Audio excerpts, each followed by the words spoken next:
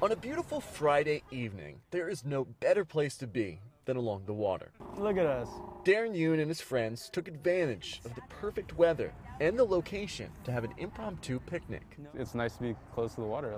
That's what the charm of Tacoma is. However, there are parts of the city along the water, Yoon tells me, in his whole life in Tacoma, he has not spent much time in. I wouldn't say it's a place that's super accessible. Yoon is talking about the tideflats, an area most often associated with the port and an area that doesn't see a lot of foot traffic.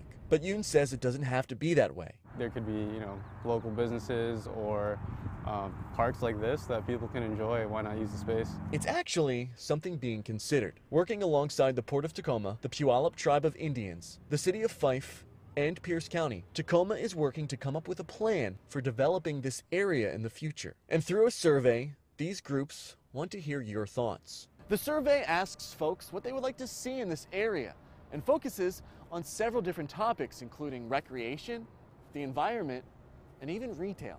Yoon tells me he had no idea the city of Tacoma was looking for this input, but he plans to take the survey to make sure his voice is heard on how his city will look. We got to take care of the beautiful place we call home, and along with that, we want to take care of the people that want to live here and that want to continue to live here. Reporting in Tacoma, AJ Janavel, Q13 News.